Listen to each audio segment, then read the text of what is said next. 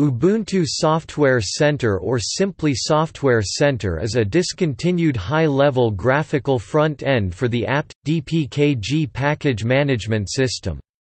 It is free software written in Python, PyGTK, PyGObject based on GTK+.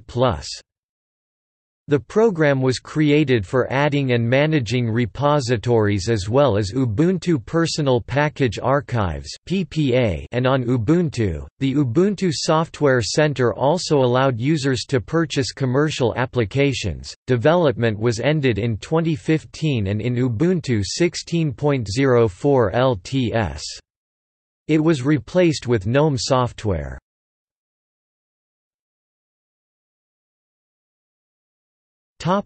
Development history. In early 2009, Ubuntu developers noted that package management within Ubuntu could be improved and consolidated. Recent releases of Ubuntu, such as Ubuntu 9.04 included 5 applications for package management which consumed space and other resources, as well as provide confusion to users.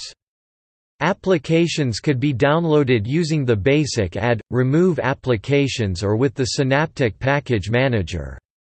The software updater provided updating for installed packages, and Computer Janitor cleaned up packages that were no longer needed.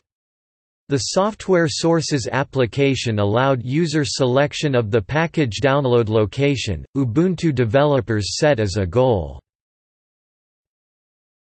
"There should be one obvious mechanism for installing, removing, and updating software in Ubuntu, with a self-evident name and an interface anyone can use. There should be a coordinated system for developers and enthusiasts to improve the usefulness of descriptions and other metadata for software packages. The software updates interface should be honed to maximize the voluntary installation of updates across the millions of computers on which Ubuntu is installed. And projects and vendors whose software is packaged for Ubuntu should be encouraged to provide links to their software's presence in the software store, instead of command-line installation instructions." Canonical introduced the Software Center gradually, starting with Ubuntu 9.10 Karmic Koala with complete functionality expected by Ubuntu 11.10, in October 2011. By May 2011, the plan had mostly been completed. October 2009 version 1.0.2 shipped with Ubuntu 9.10 Karmic Koala. Introduced a new simple interface for locating, installing, and removing software, with better security based on PolicyKit instead of GK-sudo. April 2010 version 2.0.2 shipped with Ubuntu 10.04 Lucid Links LTS. The Software Center added lists of non-application packages in a simplified manner and also provide subcategories for applications and personal package archives.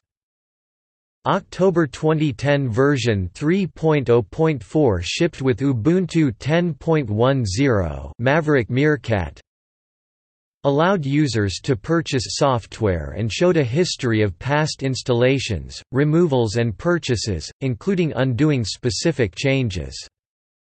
April 2011 version 4.0 shipped with Ubuntu 11.04 Natty Narwhal. Added user rating and reviewing software, and the ability to see ratings and reviews of other participating Ubuntu users. October 2011 Ubuntu 11.10 Oniric Ocelot. Software Center's 5th version was rewritten in GTK3, improving design, better integration with system theme, promoting banner added, nicer listing of apps, startup time was improved too.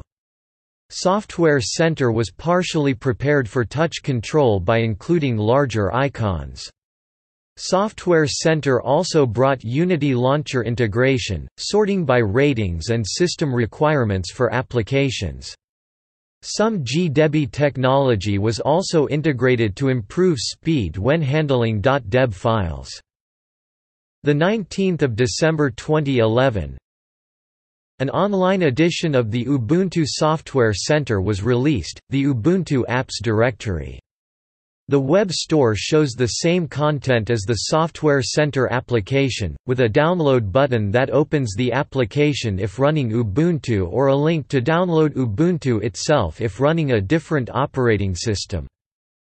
April 2012 Ubuntu 12.04 Precise Pangolin. Ubuntu Software Center gained new monochrome elements. Canonical created a web-based developer platform to help programmers to create applications for Ubuntu. Software Center included a new category, Books and Magazines, ability to show video presentations of paid applications and multiple screenshots per one app. And also added progress bar support for Software Center. In August 2015, Chris Hoffman of PC World criticized the application, indicating that Canonical was not maintaining it properly while work on the replacement application was being pursued.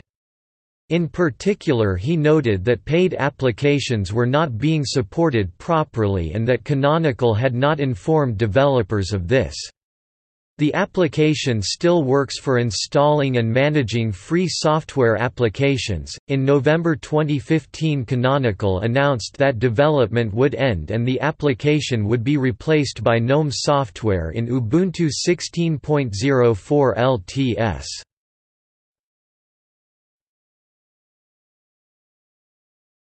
Topic: apt graphical front ends. Other examples of a high-level graphical front-end for apt: Apper, AppStream, K-Package, Synaptic software, GNOME software. Topic: see also: Ubuntu One.